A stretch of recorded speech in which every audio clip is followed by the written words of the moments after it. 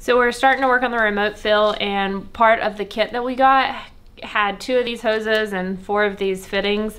So we have to get these fittings attached to this hose, and what you have to do to thread them is, well, cut all this excess stuff that's on these tubes. Do this one, it's a little bit cleaner. All this like frayed edges, try to get all that off, makes it easier.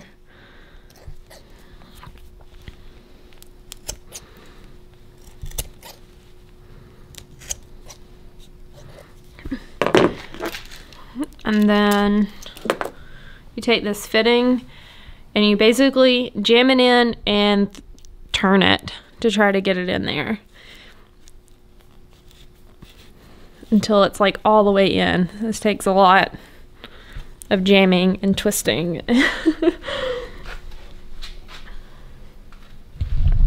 I will confirm this. Jelaine is Captain Jammer over here. I wasn't even able to do the first tube. Jelaine has done all of them so far, and I am ever so grateful for her and her jamming capabilities.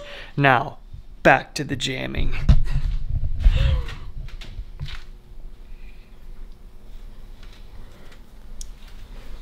It's a long process. So this one was proven to be like a super booger. Super bug. So Ben came up with a pretty good idea since he found out. Lazy. This thing really worked.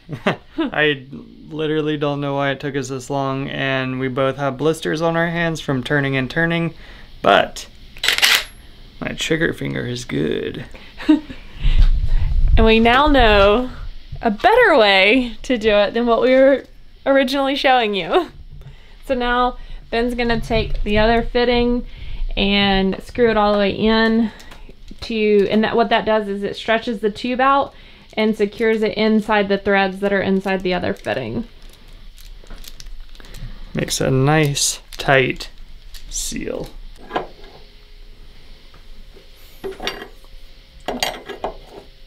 Having a vise this piece really helps. And also, not over tightening with this helps. This was a blessing, and it was also like kind of a pain because I pushed this piece too far up onto the tubing, and that made it really hard to get the piece that I'm tightening now started. But everything's all good. We're about tightened down, and hopefully in the next round we will be dialed because we still have 2 more of these suckers to do. Be really handy if they at least sent one end pre-done for you, but they don't, so here we are.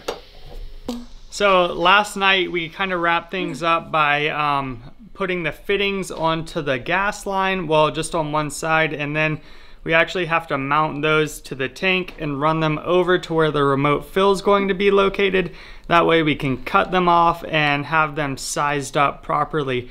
But I just wanted to discuss a couple of things that came with the remote fill that you don't necessarily need, or maybe they just sent us the wrong parts. So without further ado, so this is the bleeder valve that's installed in the tank, and then with the kit that we purchased, they sent this, which will screw into the tank, but they didn't send anything to go into this side, and it doesn't really make sense that it's like a 90.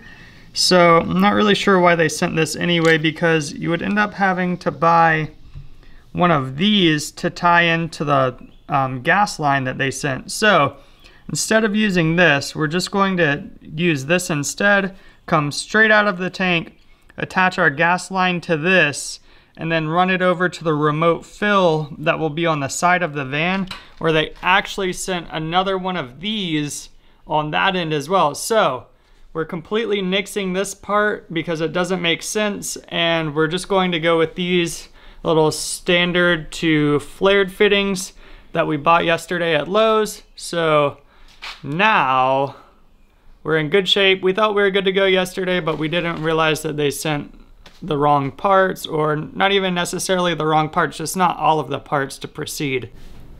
We've measured the distance from the tank to the actual remote fill, so we know where to cut the hose, and we're going to try to cut it with a hacksaw because there's like little metal pieces woven into the rubber. And of course, cut crew's here, ready to go.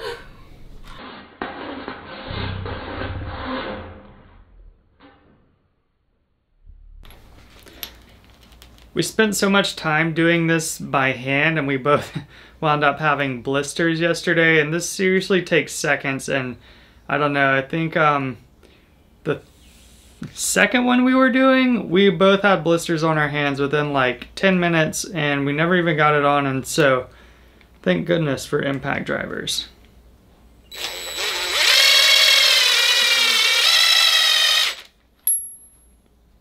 So as you do it, you want to like keep an eye on it, because the first one I did yesterday, I put on way too far, and then it ended up flaring the rubber out on the inside, and so it made it difficult to put this piece in because it goes like that and like flares the rubber out and then makes it seal. That way the gas line can pass through this little hole right here.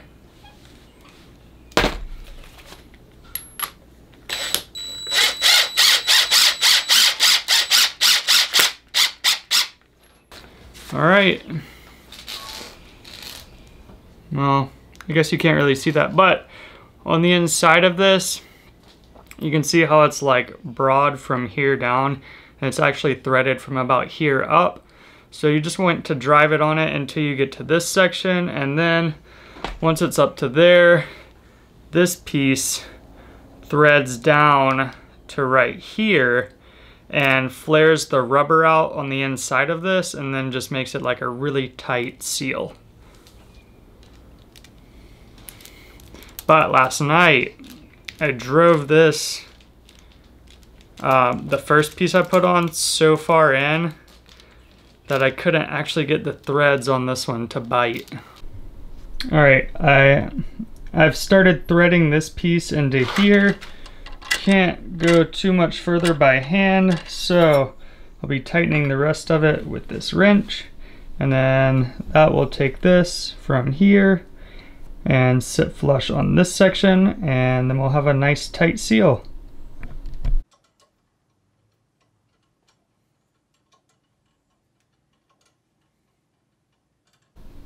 Once you tighten everything, it should look like this.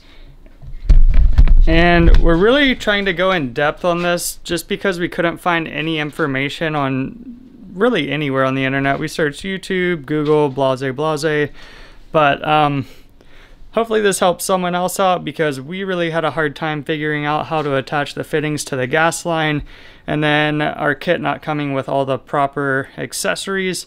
That was also fun, but hopefully this helps someone out and you have an easier time with it than we did. We're going to show you what everything looks like laid out on the floor, so to kind of get a better understanding. Like I said, there wasn't a lot of information out there or instructions delivered with the actual kit, so here goes. So here's our makeshift tank. There's the valve that actually replaces the fill valve, and the other one that replaces the bleeder valve that's actually on the tank. Our hoses. And then down here are the two connectors to the remote fill, and then the new fill valve and the new bleeder valve. All right, now we're gonna put together the pieces that we actually can on the remote fill before we actually have to mount it to make it a little bit easier. So we're gonna put these two pieces for the bleeder valve on. The one for the fill valve is a little bit bigger, so we can't actually get the impact driver in to actually mount it to the fan. Fortunately, my dad has all the big boy toys, so look at this wrench, man. What size is that even? 1 3/4. 1 3/4 inch wrench just for this little buddy right here. But that's what we have. That's what we're going to use.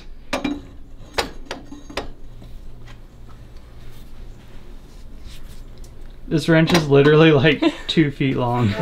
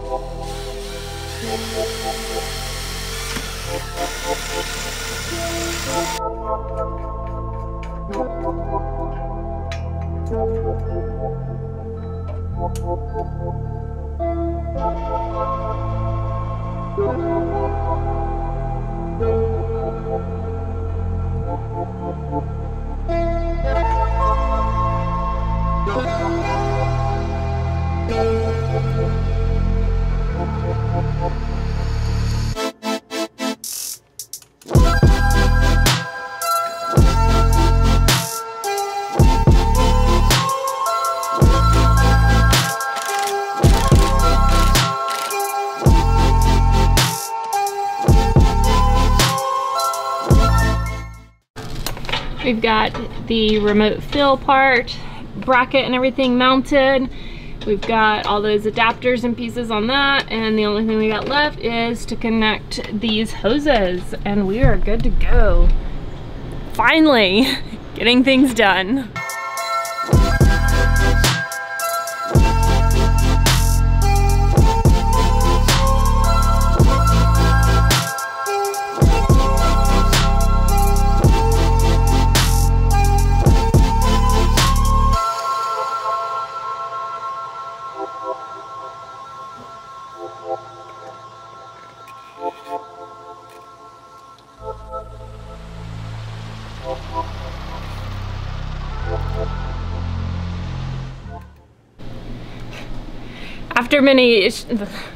After many struggles and problem solving, we have finally finished installing the remote fill. As you can see, it's there. It's installed all the way up under there. Super stoked. Thank you for watching today's video, and now it's time for our tips, tricks, mistakes, and costs. First up is use an impact driver to tighten the female fittings onto the rubber hoses. It will save you so much time, frustration, blisters. Just, I can't express how much that was a game changer for us. I don't know why it took us so long to figure that out originally, but also just be aware when you are attaching those female fittings that there's a little notch in the top right before the male fitting comes into it. Don't put it on past that notch, or the rubber will shoot up into the hole where the male fitting goes, and then it won't actually be able to thread. We did make that mistake, so it wasn't like too huge of a deal, but it was definitely a pain in the neck, and it took us like an extra 15 minutes or so to actually get that piece to thread. And if you went too far, you would have to remove that and somehow get that piece back off. So I don't know if an impact driver would do that. We had a hard time backing it off at all, so I don't really know how to address that, but just don't do it. Yeah, just don't do it. That's how you address it. Easy as that. So the kit didn't come with everything that was needed, so just make sure you have everything prior to starting your project. That way you don't have to like stop, go to the store, get what you need, and then come back. It just makes your project a lot longer that way. So make sure you have everything in the beginning. Definitely, and it's kind of strange that they send you all these like wonky parts that you don't even use, when really we just needed that standard thread to flared fitting.